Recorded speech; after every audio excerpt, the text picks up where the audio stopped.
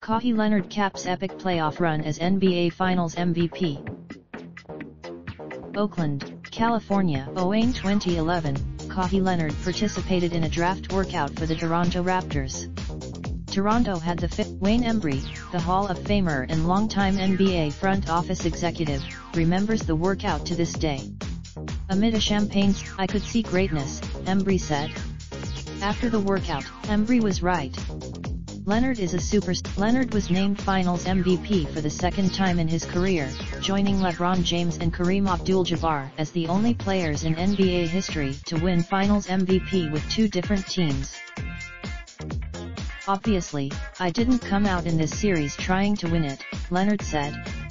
"It was a whole group." Kawhi Leonard on the trade that brought him to Toronto and the road back from injury that led to a title with the Raptors.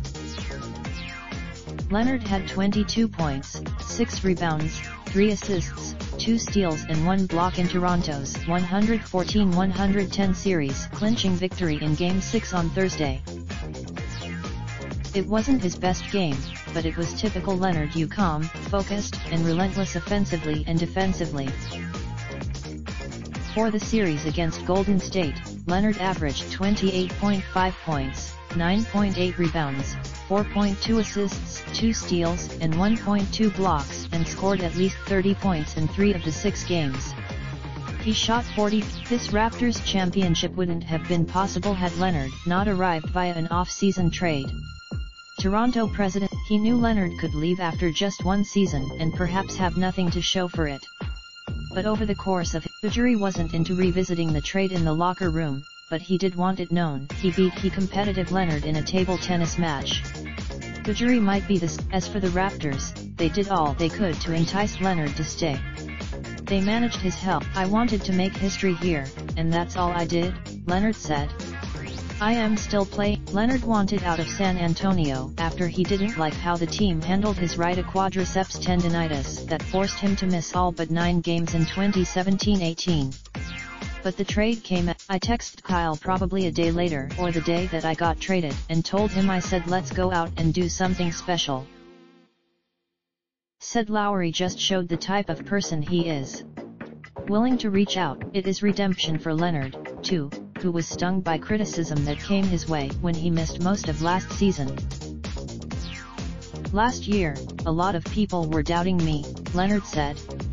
"They thought I was either, so me just going through that, and I just knew that I would have to make myself happy and no one else. And I have to trust." He ended up with a team that had a plan for getting him healthy and making sure he stayed that way. Toronto employee. "Last summer was tough. I was still rehab. Just being able to win this championship this year is just something special for me, because you know how the last year everybody was looking at me, and I stayed true to myself, and I had a great support system. And once I got here." Leonard was an all-star this season and re-established himself as a top 5 player in the league, especially after his playoff performance. "It just wasn't in the move. Yeah, it was worth it, even if Leonard leaves the Raptors this off-season." Follow Jeff Zilgit on Twitter. This article originally appeared on USA Today. Related slideshow. Best of the 2019 NBA Finals provided by Iman. Raindrop, drop top, top smoking, no cooking the hot bar. Fucking on your bitch, yeah, that.